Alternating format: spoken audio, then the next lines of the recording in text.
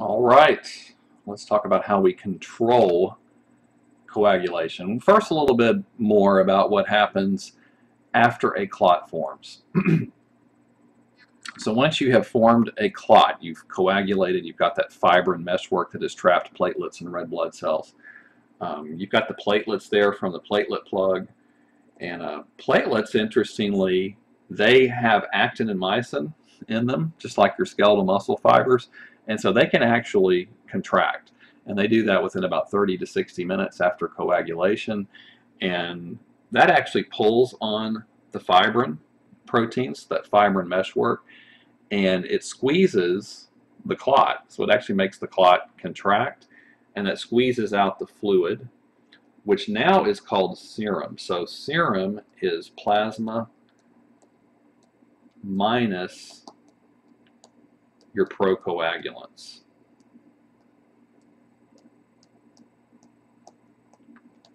That's called serum. So the liquid portion of unclotted blood is plasma, but after blood clots, the fluid has lost most of the procoagulants because they've been used up in making that clot take place. And so now the liquid is referred to as serum. So you may hear that in the laboratory. We're going to run tests on serum. So a lot of times before, if they're looking for things like hormones in the blood fluids, they collect blood from a patient and the blood may have clotted.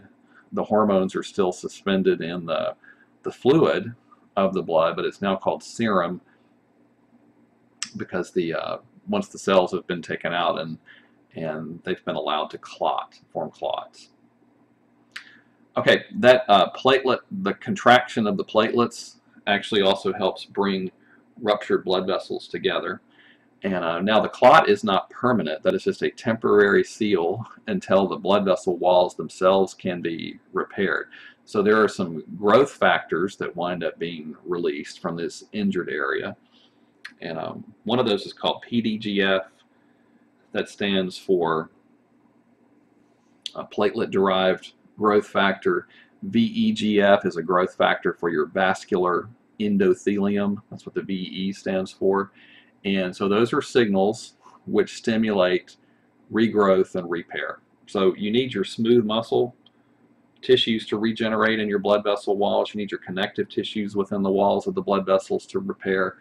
And then finally, you need that endothelial lining to repair as well. That's where that VEGF plays a major role. Growth factors stimulate cells to divide and to produce the substances that are going to reproduce the tissues where they're located.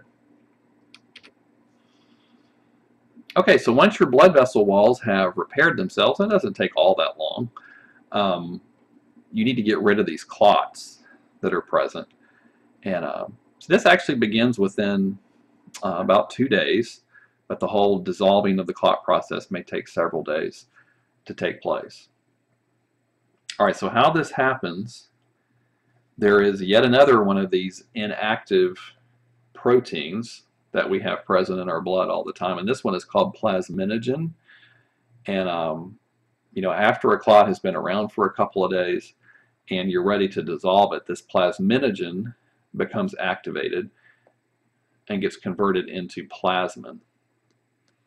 So whenever you see this ogen suffix, that's usually referring to an inactive protein of some type in your blood, and gets clipped off, and now you have the active form. So plasmin is active.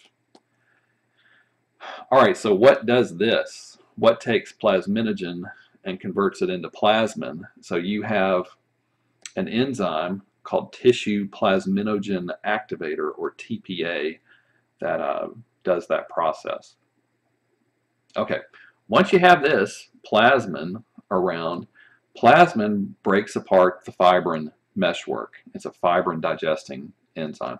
Incidentally, TPA is a substance that can artificially be given to patients who are in the early stages of suffering from a stroke or a heart attack, because those are caused by unwanted blood clots that have formed inside blood vessels that supply the brain or the wall of the heart in the case of a heart attack. So sometimes if you can infuse these patients with this TPA quickly enough, it can help break down those clots before they cause damage, injury that's irreversible. All right, so obviously we don't want, clotting is a very powerful aspect of our hemostasis or our homeostasis, survival. But we don't want this happening undesirably. Sometimes it does anyway, but we don't want that to happen. So what prevents it? Well, first of all, platelet plug, you got to go through the vascular spasm, then platelet plug formation, then you create the blood clot. So if you prevent platelets from forming a platelet plug, that's going to prevent blood coagulation. All right, so platelet plug formation or platelet adhesion is prevented by the smooth endothelium that lines your blood vessels. All right, so here's an artery, here's a vein, and we'll be talking about those in more detail on Unit 3. But here's the inner lining, 1 cell thick, that's the endothelium. So as long as that surface is nice and smooth, you don't have rips and tears in it that would be exposing the connective tissues that are deeper in the wall over here, the platelets are not going to stick. Also, the endothelial cells, they naturally secrete substances that prevent platelets from sticking. It's also been discovered that vitamin E, quinone, that's a chemical that's derived from vitamin E, helps prevent unwanted coagulation as well. You may have heard of people who have trouble with heart disease, which is caused when you have blood clots that form in the small arteries in the walls of your heart and cut off the blood supply to parts of the walls of the heart. Sometimes people take vitamin E to try to help prevent those types of blood clots from forming and reduces the chance that they might have a heart attack. All right, so if you have a smooth endothelium, that's one of the main things that will help limit unwanted blood clots from forming. Incidentally, as you get older and you do become more at risk for heart disease, that is due to unwanted blockages and clots that can develop in blood vessels that serve the walls of the heart, or strokes are caused by unwanted blood clots that cut off the blood supply to portions of the brain. And so a lot of times that's triggered by that endothelium on the insides of your blood vessels not staying nice and smooth. And one of the things that makes it not so smooth is the accumulation of fatty type substances, which is largely due to the diets that we eat. So as you get older, you get more of those types of deposits in the walls of your arteries, and it makes it more likely that platelets are going to stick and set off that blood coagulation process in unwanted locations inside your blood vessels, where they can then cut off the blood supply to vital organs. All right, so lecture 14, you've probably heard about bleeders before, people who have bleeding disorders, and we'll talk about some of those in lecture 14.